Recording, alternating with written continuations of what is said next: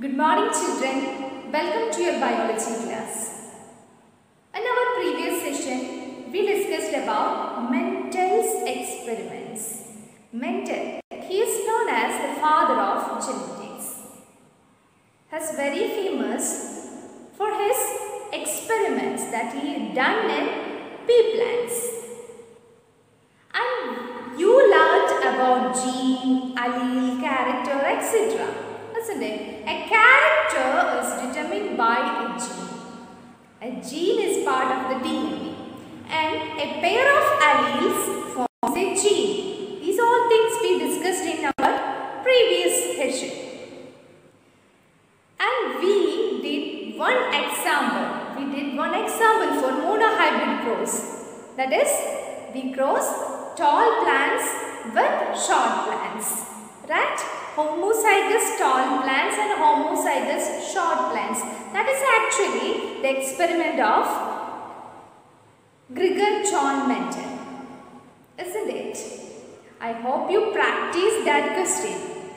Today, we are going to discuss some problems based on the monohybrid cross. All of you take your notebook. This question I have already given in your notes. Let's discuss this problem first. Read the question. What is the question? A blue color flower plant denoted by capital B is crossbred with that of white color flower plant denoted by small b. Can you see the questions? You have your notebook, so read the questions. The question number A, state the color of flower you would expect in F1 generation.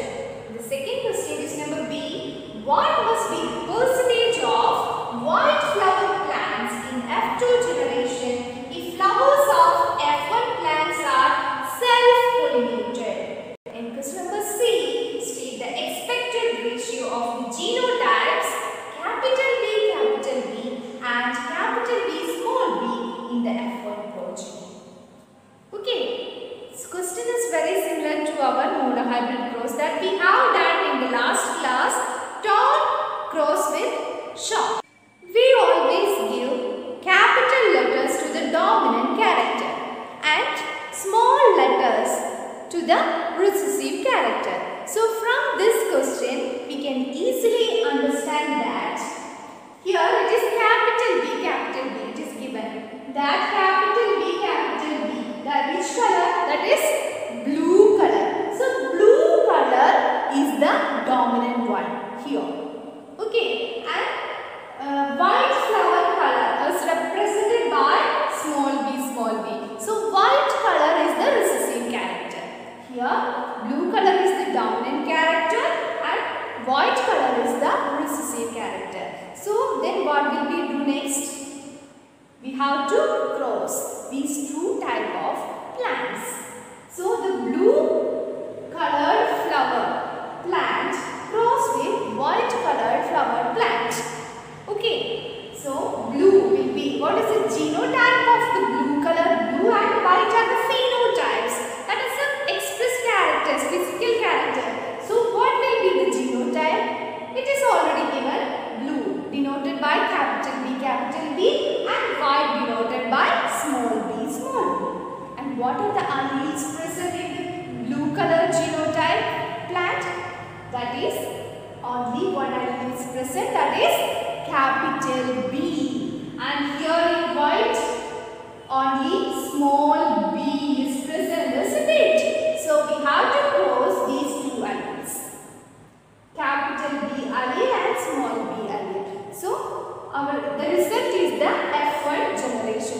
F1 generation means filial progeny 1. That is the first generation. So what will be the result? Capital B, small b. It forms capital B, small b genotype. So here a capital B is present. Capital B denotes the dominant character. So if a dominant character is there, if a dominant allele is there, the dominant character will be expressed in that generation.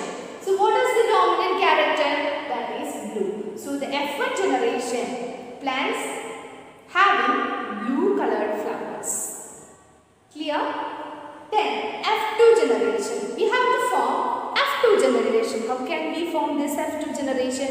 By self-pollinating the F1 plants. Self-pollinating means the F1 has to cross with the F1. Same type of plants we have to cross. Then that will form the F2 generation.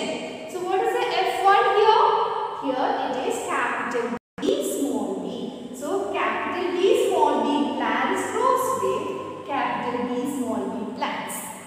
Okay, so here two types of alleles are present. So we have to write like this, capital B in a circle and small b in a circle to represent the alleles.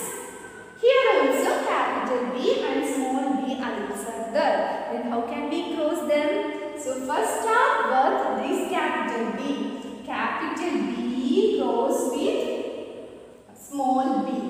Isn't it? So it will form capital B, small b genotype.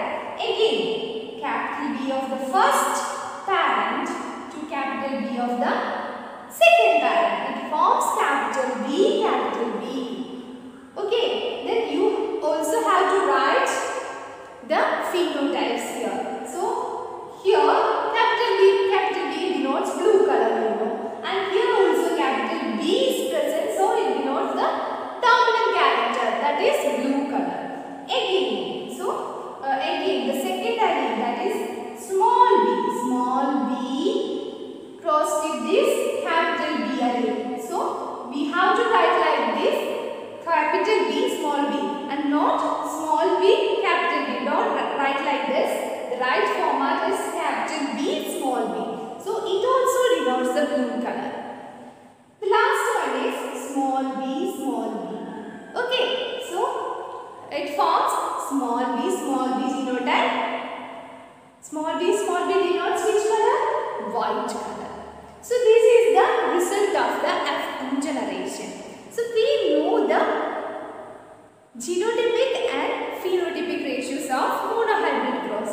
But let's check what is that result then. What is the phenotypic ratio?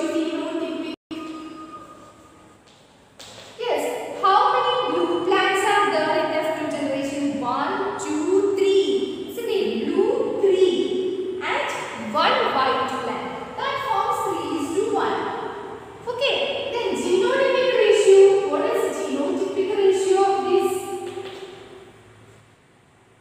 Genotypes capital B and capital B, small b is there, and small b is there. So capital B only 1 is there, isn't it? Then capital B, small b, 2 capital B, small b's are there, that is 2. Okay, then only 1 small b is present, that is 1. So our genotypic ratio is 1:2:1. This is same. In every monohybrid process, phenotypic and genotypic ratio is same. But this is not our question. What is our question? Read the question. The first question is about the flower color of F1 generation. What is the flower color? That is blue. So our answer is blue. You have to write blue. Okay. Then what is the second question? Read. Yes, the expected ratio of the white flower plants in the F2 generation. Expected ratio of the white color plants in the F2 generation. Here, how can we find out the ratio? We got 4 plants. Okay, 4 plants we have. So, out of these 4 plants, only 1 is white. The remaining 3 are blue colored. So only 1 is white. So 1/4. Isn't it? Then 1/4 into 100. That is the ratio. So out of 4 plants, only 1 is white. That is 1/4. So into 100. That is the ratio. So what is the result? 25%. So the second answer is 25%.